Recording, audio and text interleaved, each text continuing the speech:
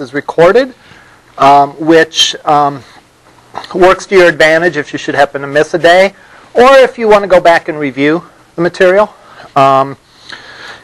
It is not quite the same as being here because you can't ask questions, and sometimes some of the code's a little hard to read, but at least it'll give you an idea of what's going on. I will ask you, though, to make every effort to be here, as it is sort of not normal for our division to run classes that are this small.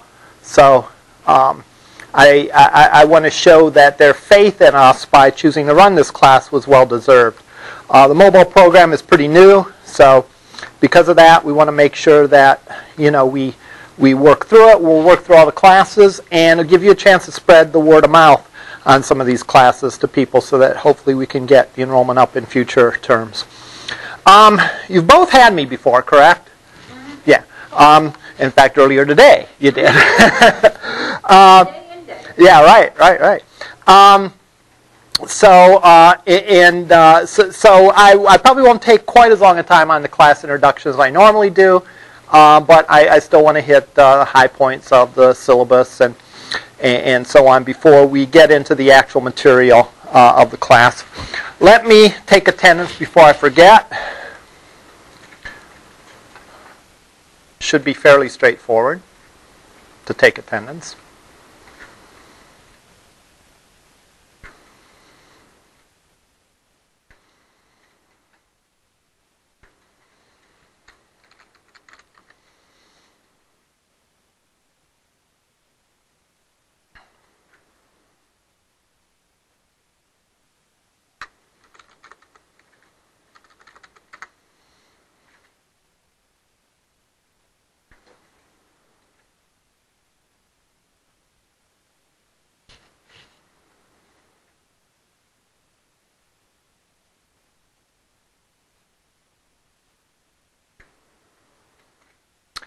Melinda is here, and you're Jeffrey, right?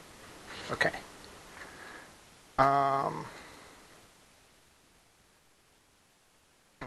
weird. All right. And I'm here. Okay. Let's go on Angel and look at some of the high points of the material there. I kind of expect you to look at some of the stuff on your own. But I do want to hit the high points.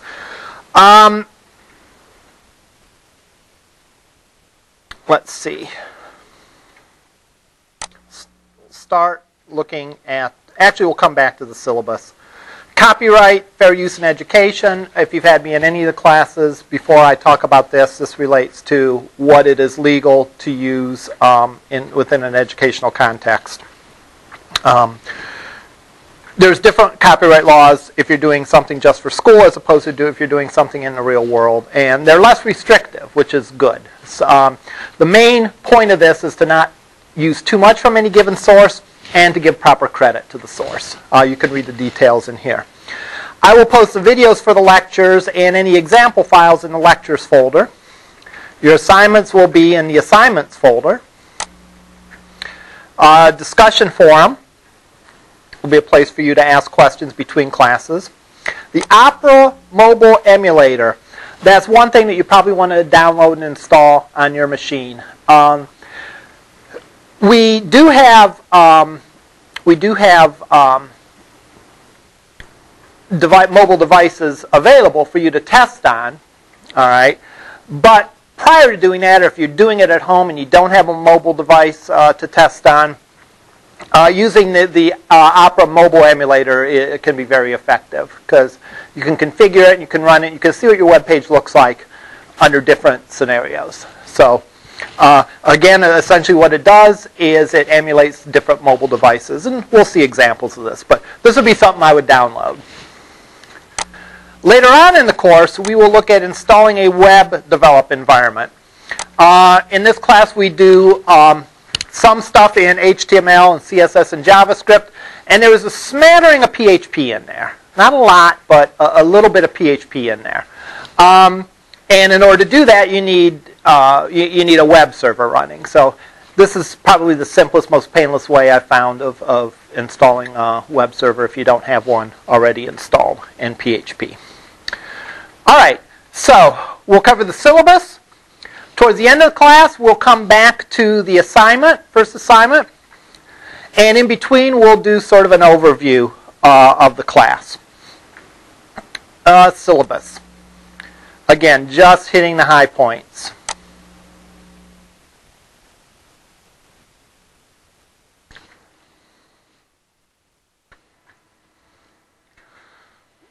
On the top of the syllabus is, on the top of the syllabus is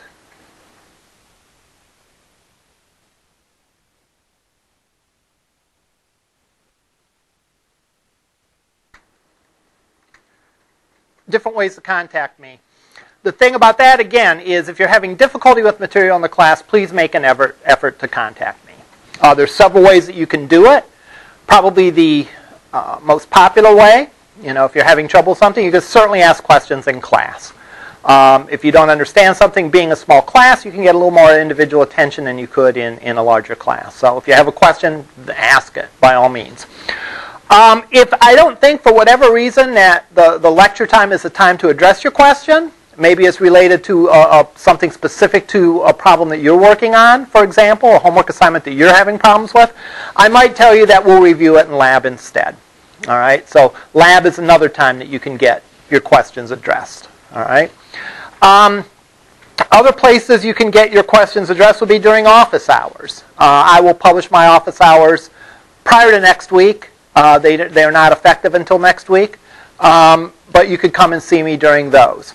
Another option is to come during one of my other lab sessions. You are invited, and people in my other classes are also invited, to come in and attend any of the lab sessions that I run. All right, so even if it isn't for this class, you can come in and you can sit in on the lab and get extra attention. I make that deal with every one of my classes, and it's good because normally, most people work pretty independently in lab, and therefore I have a lot of extra time that I could spend answering other students' questions. So by all means, that's another way, and I can give you the information on those if you think that is going to be needed. Sort of the wild card and all, well, you can also send email, either through Angel or through my regular email account. You can call me on the phone. It's better to send email than call me on the phone, though, because I typically answer my email more frequently than I answer the voicemail. But the wild card here is if everything else fails, just talk to me and we'll figure something else out. All right? Don't let the fact that, well, I can't fit in this time or that time in my schedule keep you from asking the questions. We'll figure out something. My aim is to be as flexible as possible. Read through the descriptions of this. The instructor approach. Again, you sort of drive the show here. Your understanding of the material is more important than me covering the material.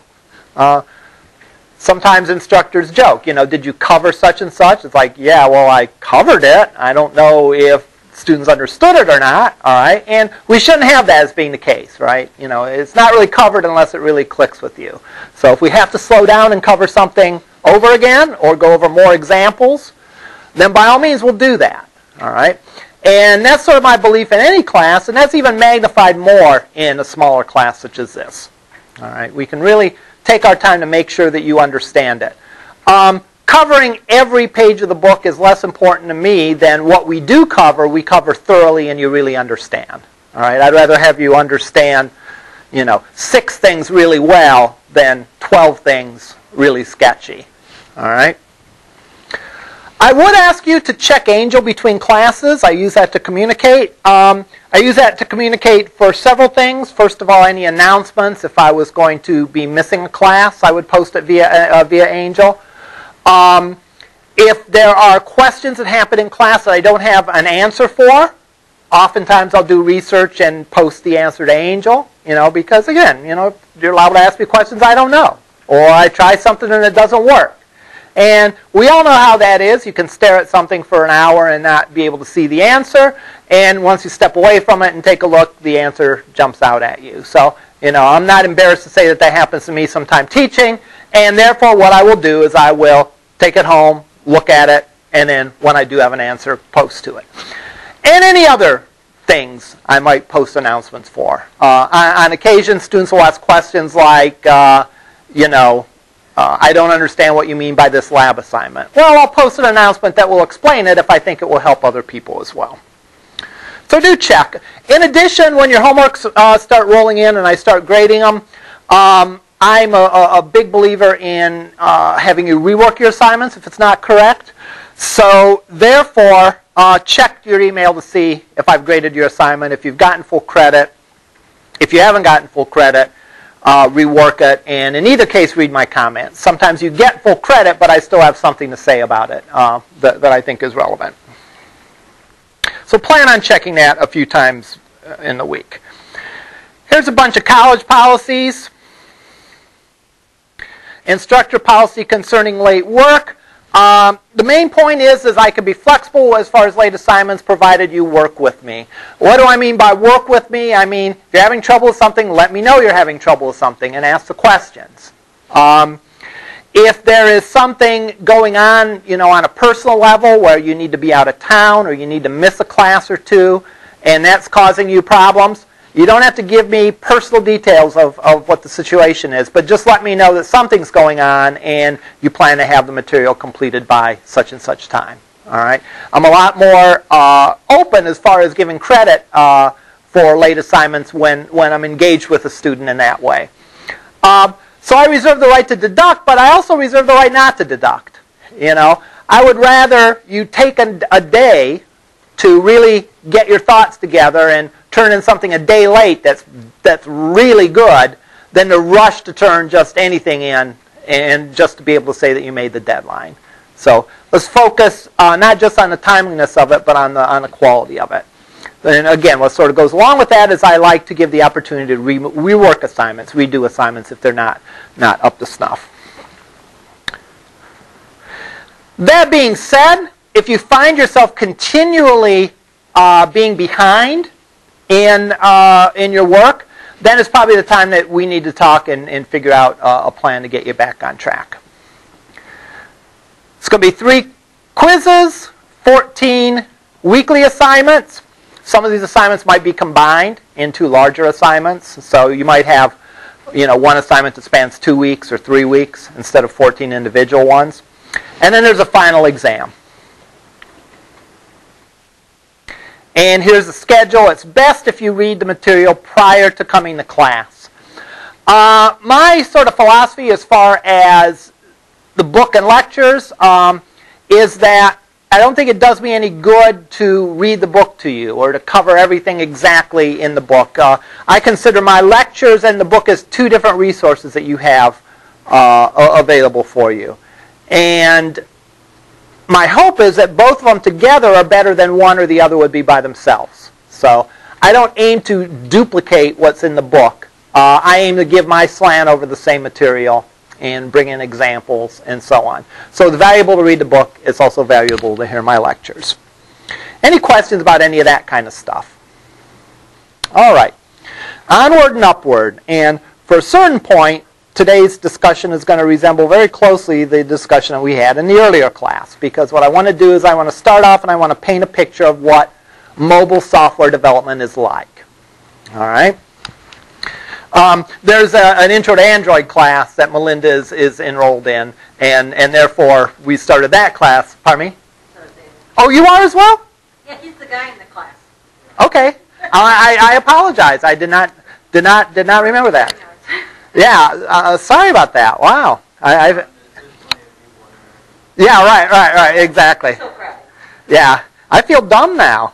Well, well, no, I'm glad you pointed it out, and I didn't go all day saying that, so that's why, again, I asked you if you have any of my classes. Like, yeah, 6 hours ago I had, that was early. That barely counted, all right? At any rate, it will be a repeat, but again, for the benefit of the person that isn't here, they can watch the video and all that, but I probably won't go in quite as much depth knowing that 2 of you have heard that. you essentially have a choice between two paths. And the punchline of all this is you're likely to do several of these things to really cover all bases. In general, you have apps and you have web apps. We'll call these native apps.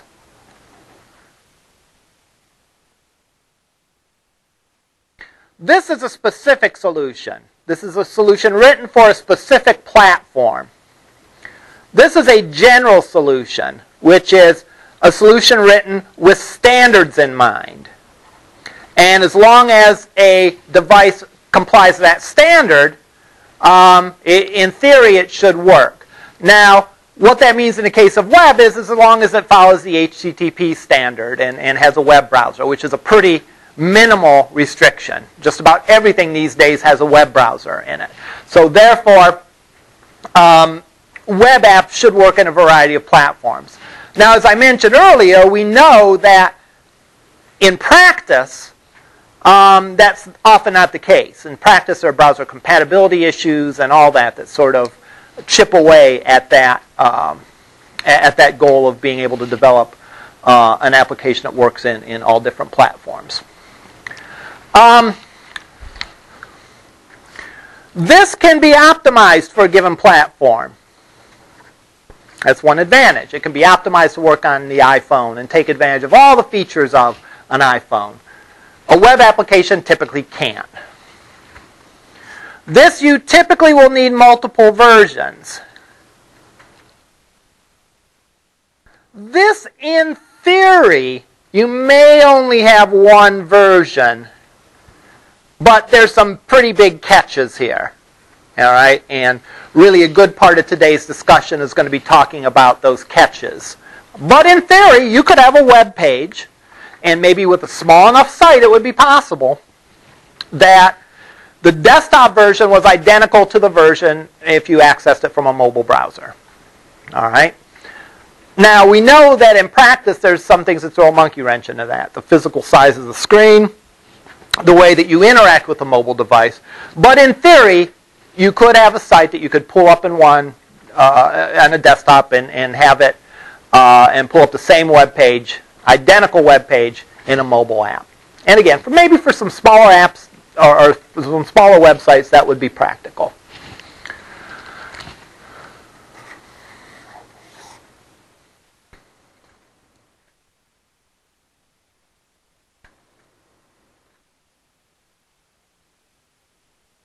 Now,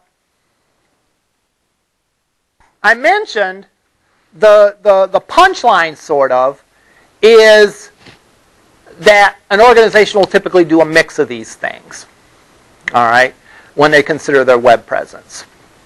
You may have, for example, a mobile website. You may also have, then, a mobile application, at least for certain platforms. One of the big things that can be done is the two big platforms are Android and Apple, iOS. That neglects things such as a Windows phone or BlackBerry or so on. Whereas those will have a browser, so you might write a native app for these two platforms, and folks on other platforms can simply use the browser to access your mobile website. So that's often done. Companies also want to sort of hedge their bets. You know, you don't know where people's preferences lie as far as accessing some content via the web or accessing it through an app. All right. An app typically can provide a very focused, well-defined experience for the user. But again, some people are web people, and they like the ability to connect and interact on the web in that way. All right. Now, we kind of went over this before, and again, given that both of you here today, had that class, I'm not going to spend tons of time repeating it. If the third person has additional questions about this, they can ask me. So we'll move on from this. Now, when we talk about developing web pages, we're not going to talk about apps anymore in this class. All right?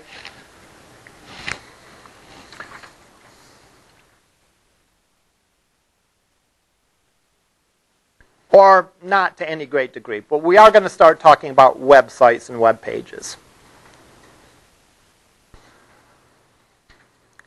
We alluded to this earlier today again, but to reiterate, the two big differences between accessing the web on a mobile device and accessing the web on a desktop is, number one, physical differences.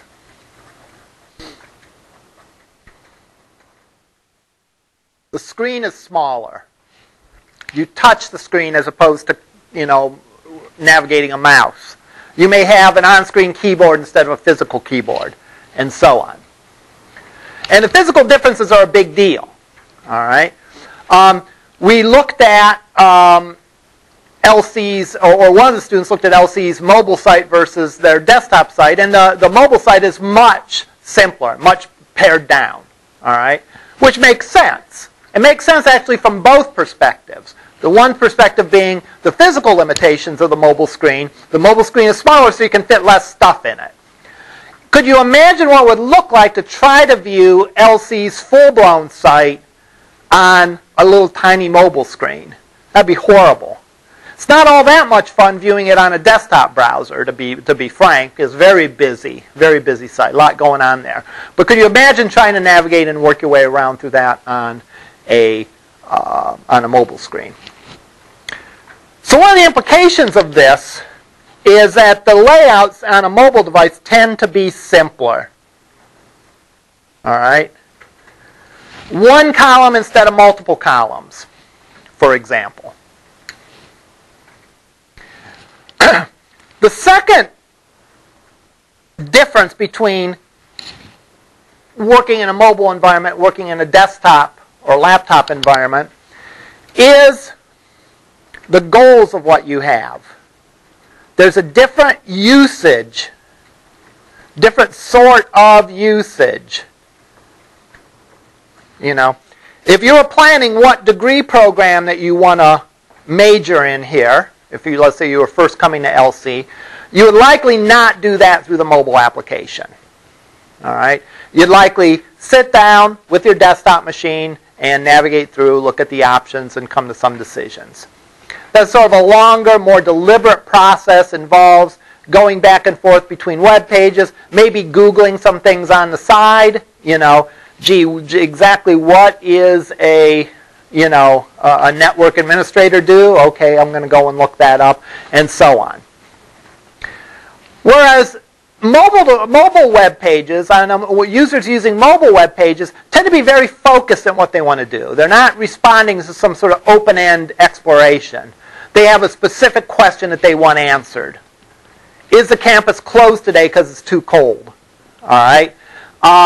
I need to call Zellers to tell him I'm not going to be in class tonight. What's his phone number? All right.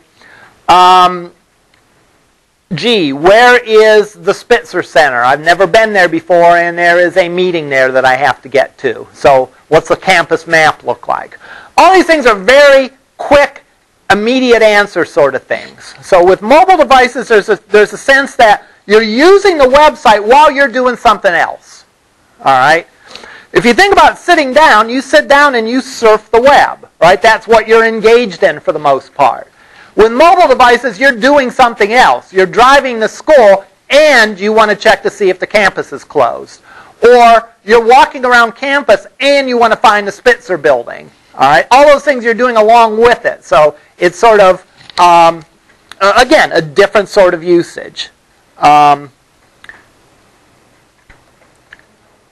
To use a mobile device for that.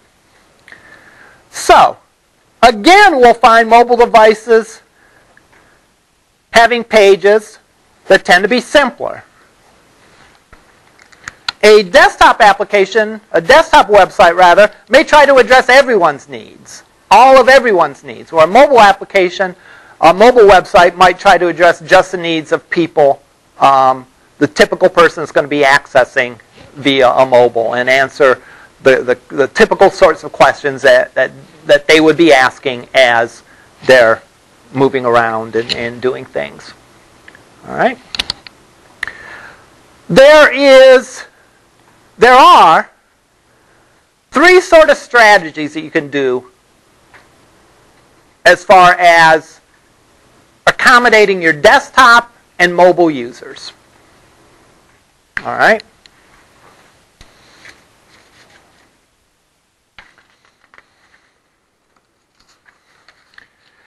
And it'll be obvious which one we're not going to spend hardly any time on. All right? Here's the 3 things you can do. Nothing. That's number 1. Guess what? We're not going to spend a lot of time on that. Why? Well, because there's not really much to talk about when we're talking about nothing. All right? 2. Whoops.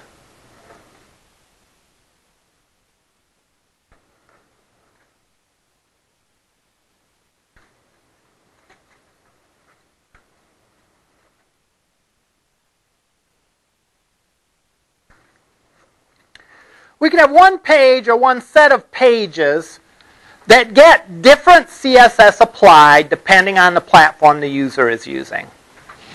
All right? Now, I'm sure both of you have had the intro to web development, and one of the things that we talked about and we stressed in that class was separating the presentation from separating the appearance from the content of a website. It was our goal to be able to take any content on our website and arrange it any way we want to and get the appearance to work any way we want to. All right? So we developed things in a very specific way, and we had anything dealing with the appearance we had in our CSS file, and the content was in our HTML file. This is one of the big reasons that we do that. All right? My goal is to do as little as possible and get a website that works both in a desktop and in a mobile environment. Doing nothing is almost too good to be true, right? It's going to be very rare that a website can be used as is, both on a desktop and on a mobile device.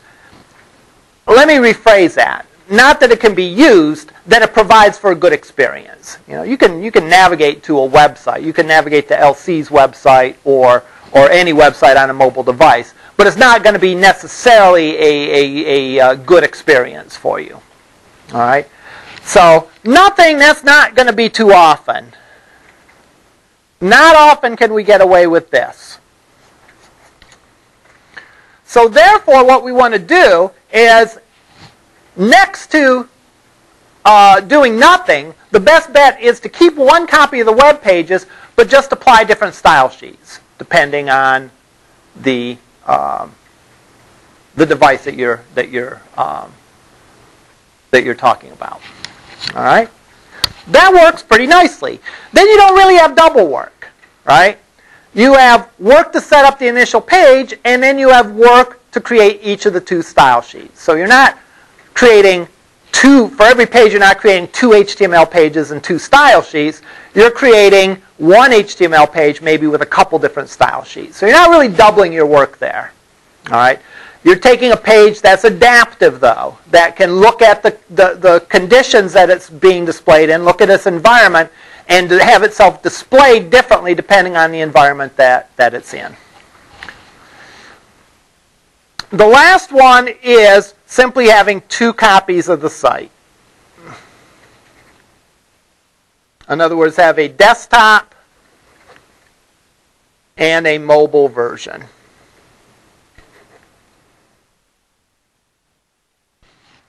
All right.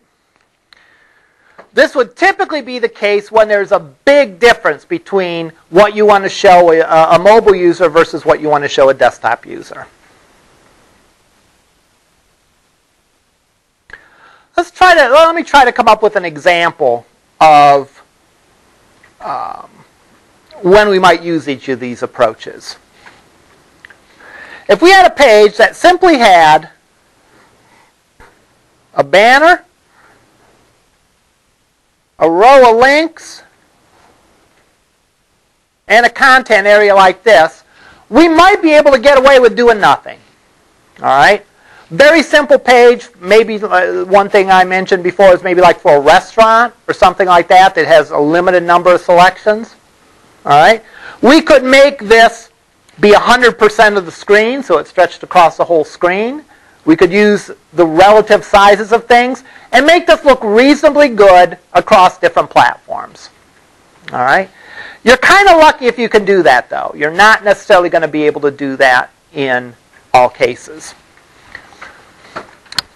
What you might do in a case like this is have a desktop site have a multiple column layout to accommodate the wider monitors that you typically get, and have the mobile site have a single column layout, where we take the same things that are on the desktop site and simply display them differently.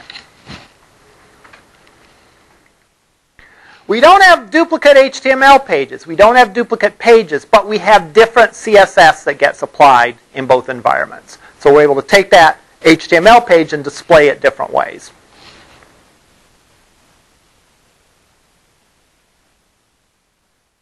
The last option is to redirect people depending on how they visit the site to either a desktop or a mobile version of the site. So, for example, if I were to go to lorraineccc.edu using a desktop browser, it displays this.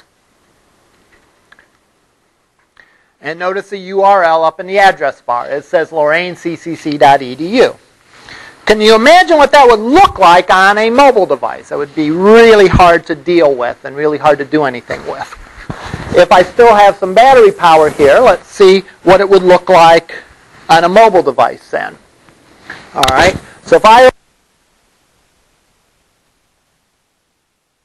open up my browser,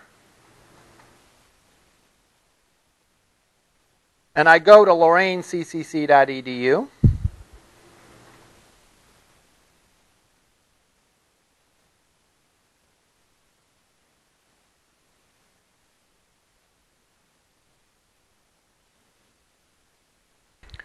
notice what happens.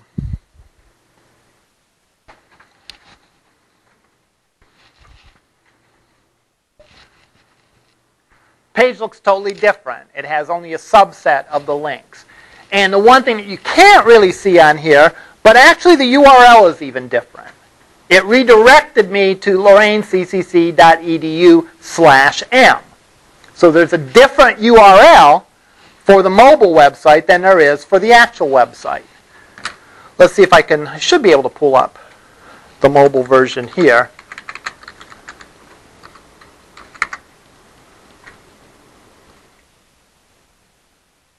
Yeah, it redirects me back.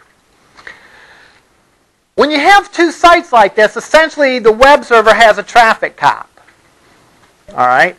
And the web server evaluates each request coming in and decides, are you a mobile device or not?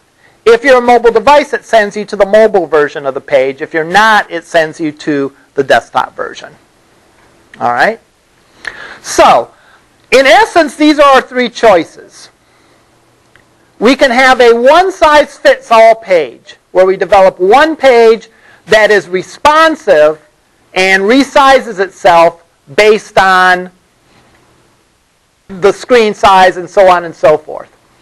We can create responsive pages, all right, that do more as far as the appearance go and apply different styles depending on whether you're on a desktop or on a mobile device. You might, for example, have a background image on a desktop version of a web page, but have no background image on a mobile because that would sort of clutter up the appearance of it.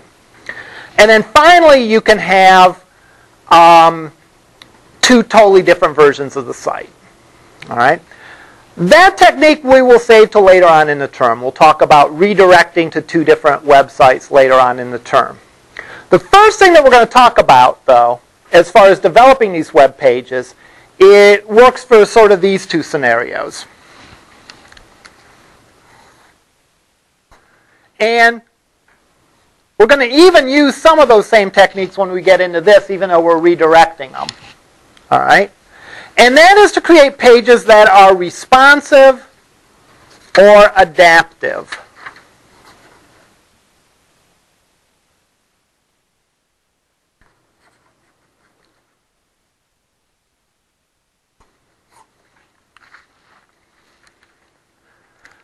When we talk about responsive or adaptive, really, we're not just talking about mobile websites. We're talking about adapting your page to its environment, which means that as the screen gets bigger or smaller, your page is going to change its size. Aspects of the page are going to change their size. All right? There's sort of three ingredients in this recipe. All right? One of them is to have fluid layouts. Remember from way back in the web development class, we talked about three basic kinds of layouts, sort of the fixed or the ICE layout, where everything was defined on a pixel basis. That this thing started in pixel 100 and was 600 pixels wide and so on. We are not going to use that technique with responsive sites. With responsive, it's all going to be relative and it's all going to be fluid things. So sizes of things are going to be based on percentages to a large degree. All right? So we use a lot of floating in this. We're not going to say this is in this position, position absolute. We're going to do a lot of floating of the elements on our page. So fluid layouts, number one. Number two, fluid images and other media. In other words, we're not going to say a picture is set to be 400 pixels wide. We might say that that image is 80% of the space that's available for it. All right?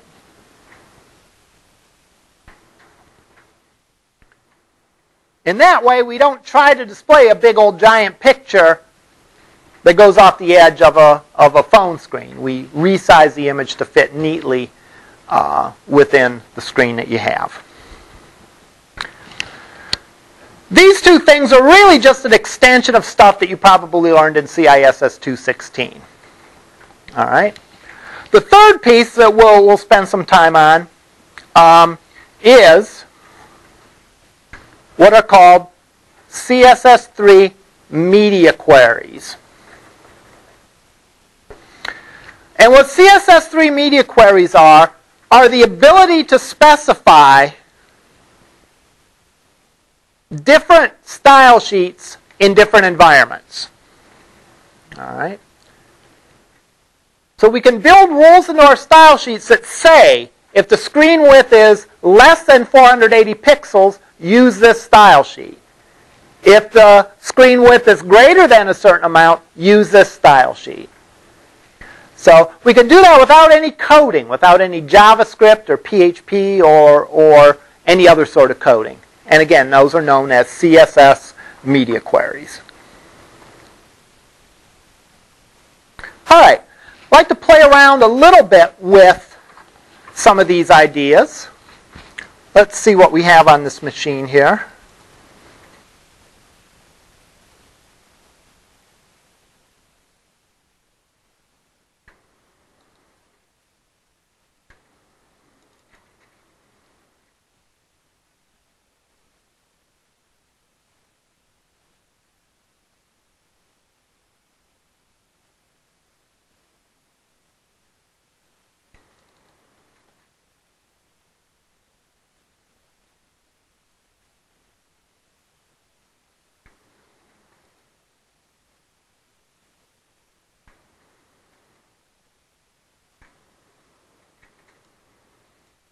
All right, let's look at this. These are examples I used last semester, I think, in CISS216. All right, let's say this is our web page. Notice that it's a 3-column layout. All right. Notice what happens as I go to resize it. Absolutely nothing. All right? Is that a good layout for a mobile device? Absolutely not. All right? It's not responsive. It's not adaptive. It's probably workable in a laptop or a desktop environment, but it's probably not even that great of a layout for that. Because, again, if someone has a big, gigantic monitor, it's going to take up a tiny portion of the screen, and so on. So there's nothing in here that is relative. All right? Everything is absolute. Let's copy these, and we'll try to make this a little more, work out a little bit better. So let's go and let's copy this, and let's make this responsive.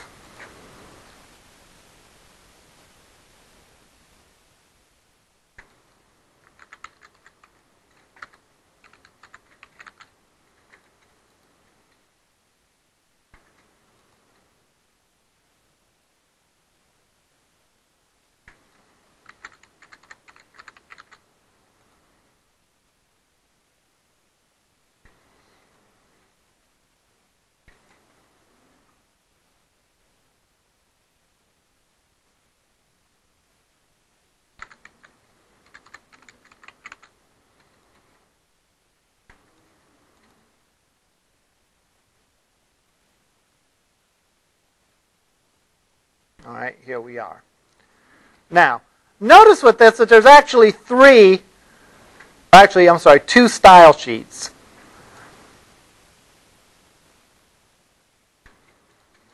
And there's this little snippet of code.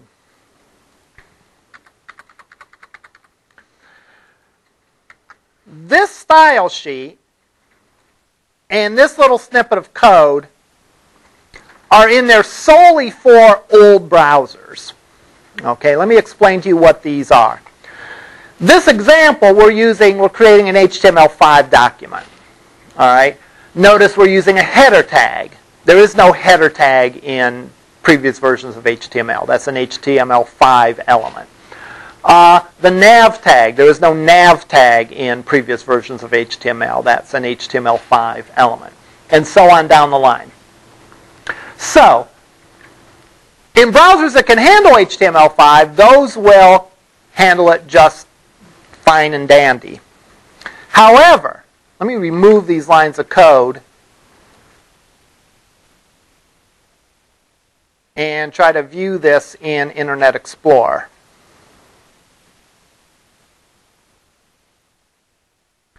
Notice how it doesn't work there. All right? Why doesn't it work? Because this version of Internet Explorer doesn't know HTML5. All right? So, what can we do to get that to work? Oops.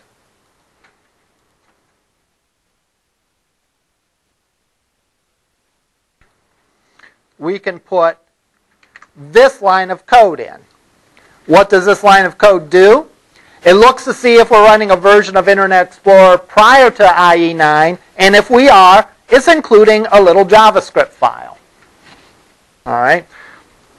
And that JavaScript file makes some necessary adjustments to make this work in previous versions of Internet Explorer.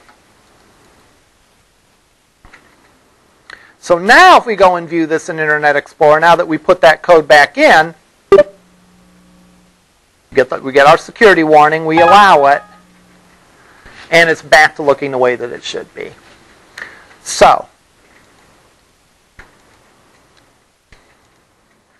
this line of code here simply allows my HTML5 document to be displayed correctly in earlier versions of Internet Explorer.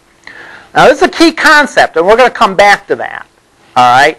Because there's other things that we need to do sometimes to handle shortcomings in Internet Explorer prior to version 9, Internet Explorer 8 and earlier.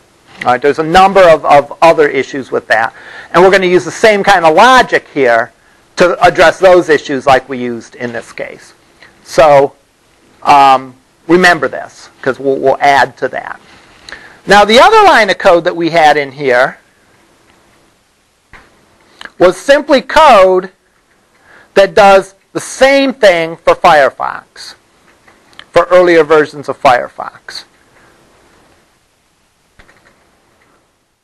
Let me look to see what version of Firefox we have here.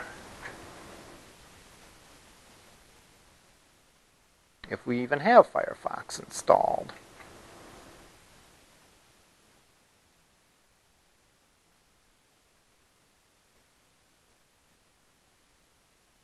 And we don't. Not that I can, unless I'm overlooking it. Well, just as well. This line of code does a similar thing for Firefox. All right? It adds a CSS file that essentially tells Firefox to treat the new HTML elements like block elements, which is what it needs to do. All right? And so now we have this page. It should work in everything but ancient versions of Firefox and Internet Explorer. And any recent versions, it should work fine. And we should be in good shape. Kind of, we should be in good shape. We're still running into the issue of the fact that these pages are not very responsive. So as the page changes sizes, it doesn't change that. So what can we do to fix that? Well, there's a number of things that we can do. And again, these things work whether you're talking about transitioning between desktop and mobile or just transitioning between different sides on a desktop browser. All right? So let's go and let's look at this responsive CSS and make some changes to it. First of all, I'm going to remove any reference to the width in absolute pixels. So I'm not going to say width of 880 pixels. I'm going to say width of 100%. If I wanted to go all the way across the screen, we'll say a width of 100%. Get rid of the absolute. And I'm going to float this to the left.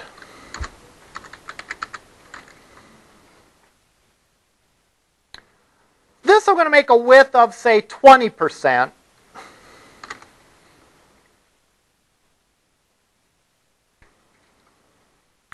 And I'm going to float it to the left as well.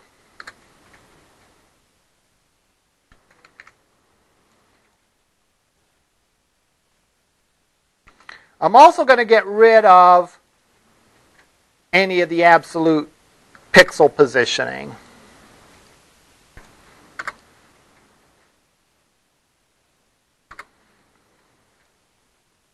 So anything that relates to the width or the position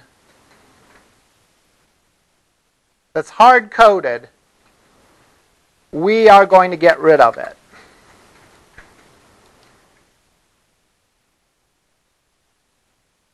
And we're going to replace it with widths that are based on percentages.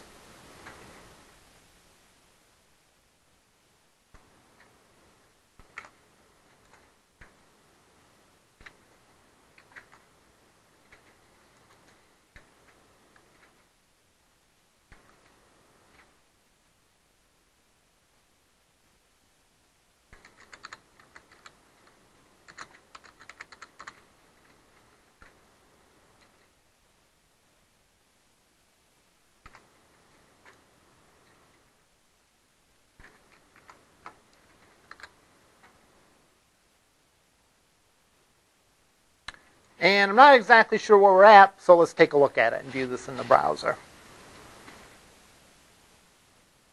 Let me just give the code a once-over. All right. We're actually pretty close to where we were before with a few differences. All right, few small differences. But notice that everything is sort of side by side. And notice that it's no longer fixed.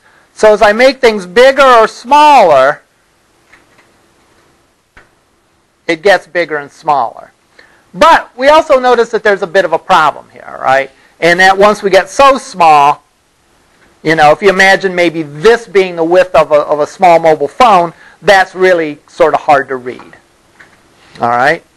So we're moving in the right direction. We're making it adaptive. We're making it so that when the size of the page changes, or the size of the window changes, the layout changes as well. We're just not quite all the way there yet. All right. What we can do, though, is we can do something like this. And we can put some minimum widths on these elements. Now, minimum width, it's okay to have that as an absolute number. Because what we're going to say is, let's say for this, I'll make the minimum width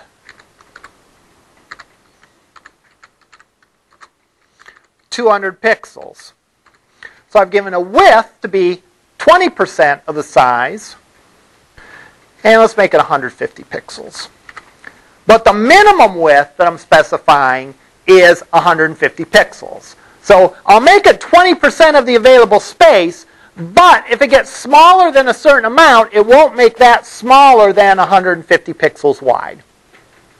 All right, 150 is as narrow as it will make it. So that gives it sort of a little bit of wiggle room, but not so that it can collapse down to a tiny little thing that you can't read. All right, I'll do a similar thing here.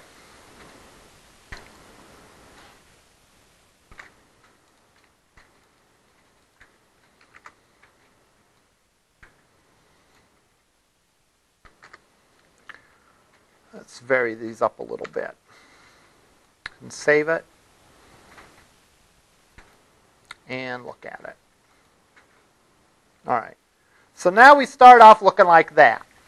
Whereas we have, again, if you remember, I made the banner 100%. I made the navigation 20% with a minimum width of 150 pixels.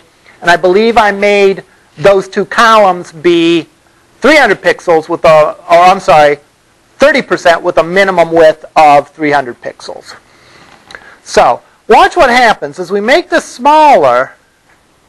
Notice that this guy gets smaller. These don't really get any smaller because their minimum width is 300 pixels. So watch what happens when we reach a certain size. Boop. Goes down to there. And if we were going to look at this in a mobile device, it probably would end up looking like that. So we've gone effectively from 3 columns to 1 column just by tweaking some of the settings there. Getting rid of all the absolutes as far as size go, getting rid of all the absolutes as far as widths go, and putting in instead floating elements and putting in relative sizes for it. But, excuse me, still keeping a minimum amount being a fixed size so it doesn't collapse below a certain amount. So this is the start of what we call responsive techniques, right? Because we've ditched the absolute sizes of things and we've put in relative sizes instead. We put in percentages and we're floating the elements. Now we could play around with this more and make it look a little better. Maybe we could make the minimum width on these guys something like 200 pixels. So these guys shrink a little bit, but they won't shrink lower than 200 pixels. And if they do, boom, they go below. Boom, it goes below. So if you can imagine, again, this might be how the page looks like in a desktop environment. Fine, 3 columns. You have more space on a page, therefore you can make a multiple column layout. And on a mobile device, it might look like this.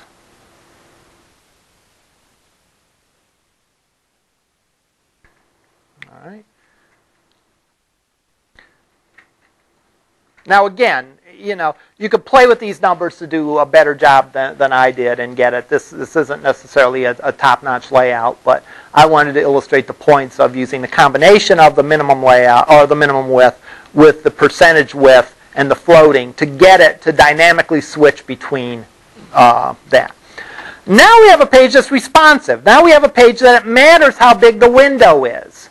So without even coding anything, without even doing the media queries or anything else, all right, we're now in a position that this page will look different depending on the screen. All right, let's see if we have the Opera mobile browser installed here. I hope so.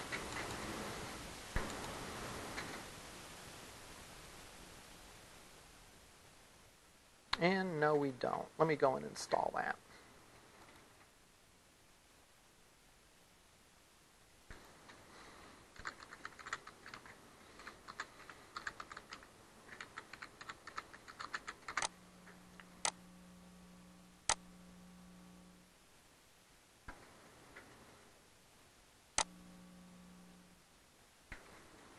Doesn't take long at all to install.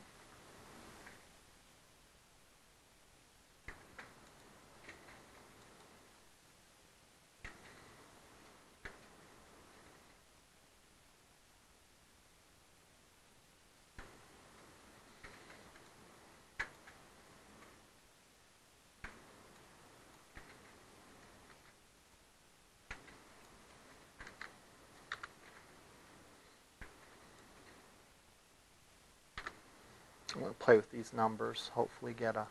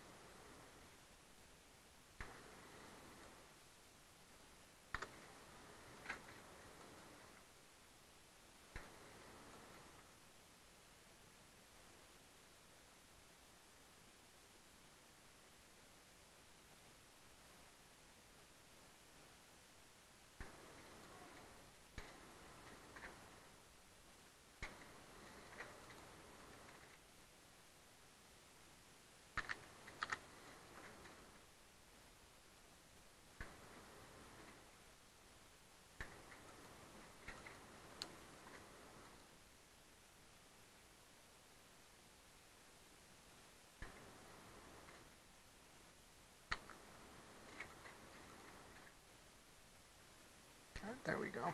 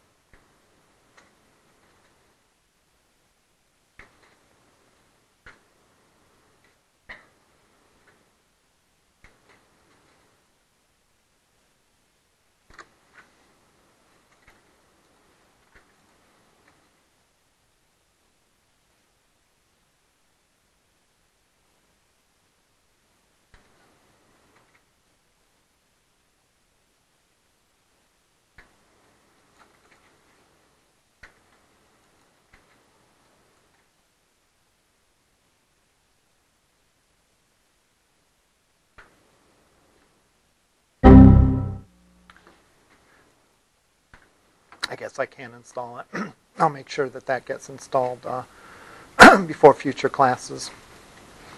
The idea is it would look probably something close to this if we were viewing this on a mobile.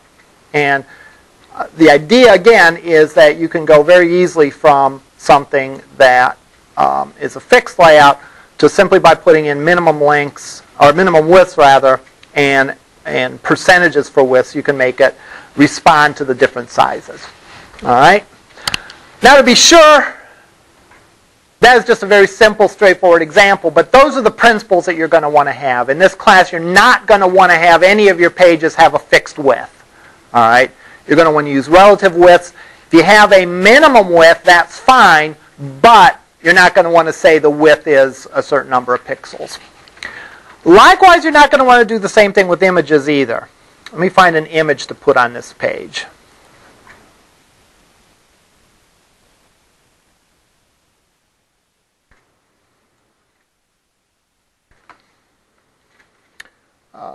Let's see.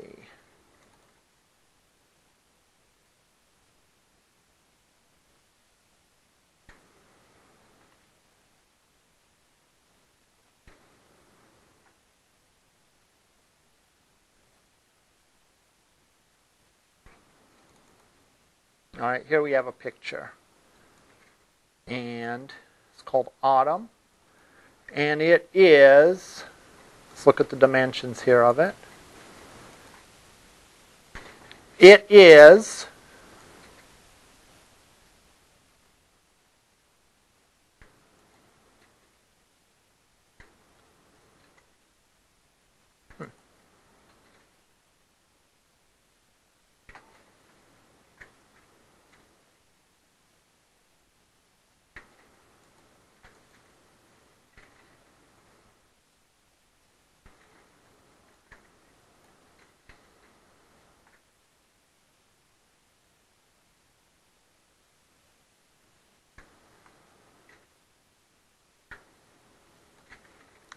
It is 360 pixels wide.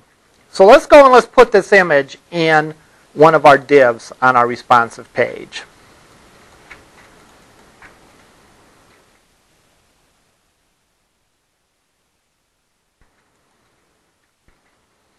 I'll put it in the top of this div.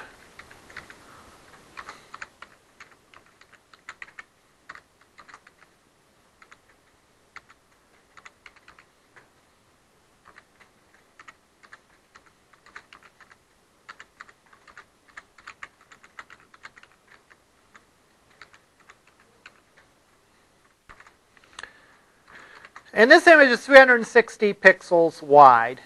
So if I go and I bring this page up, notice what happens is it kind of cuts off the image. All right? And as I resize it,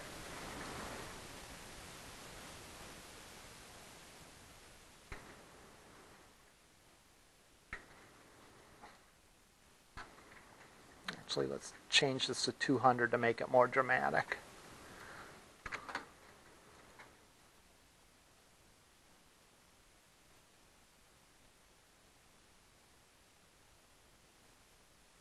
As I make it bigger or smaller, it cuts off more or less of that image.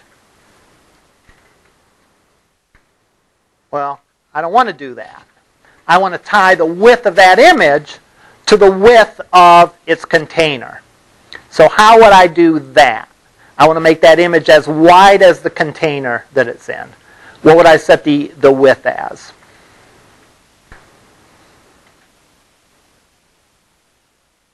I set the width to 100% because I want that image to take up as much space as it can. So when you give a percentage, you're talking about the percentage of the container. So I want the image to be this wide. And if that div resizes, I want the image to be that wide. So what I'm going to do in my CSS, and I'll just do it for # part 1 image, I'll do a width of, let's say, let's do 95%.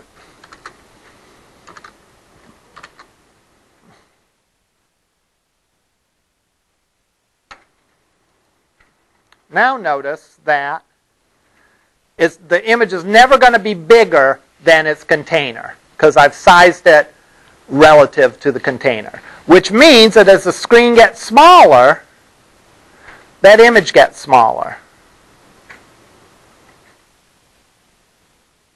But it doesn't get any smaller than the minimum width of that.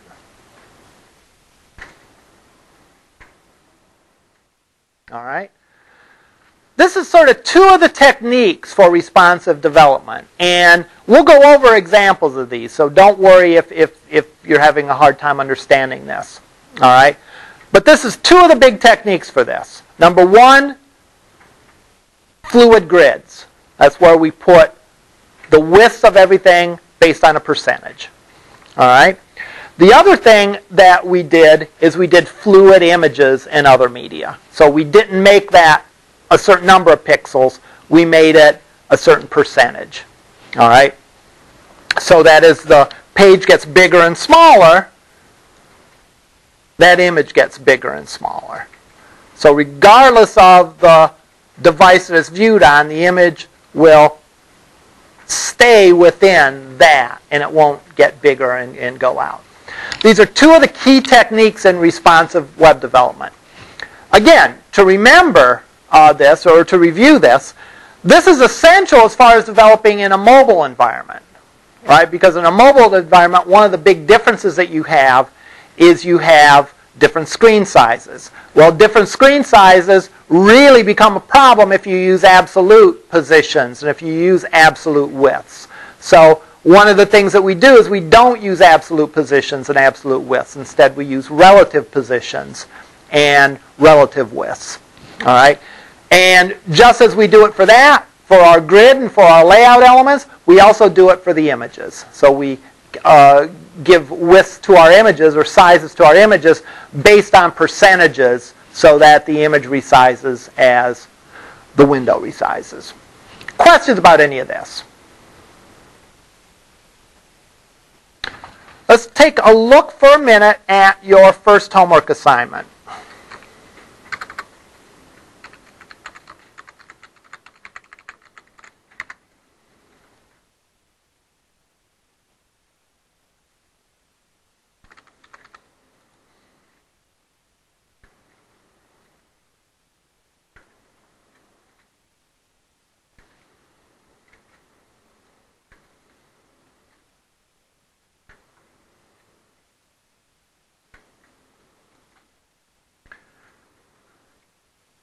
I want you to go online and find some articles, some web pages that talk about responsive web design, what we sort of introduced today in class. I then want you to create a web page that explains the topic and also embodies those principles. So I want you to create a page about responsive web pages that itself is responsive, so that as you make the window bigger and smaller, the page expands and contracts based on the size of the window. Your page should be well designed, look professional and complete, and it should contain 3 links to different websites that are available on the web that contain information about responsive web design. So for this first exercise, you're meant to create a responsive page, all right, that contains information about responsive web design. So that's your first assignment. Questions about that? All right. That's all I had for today. We'll see you next week.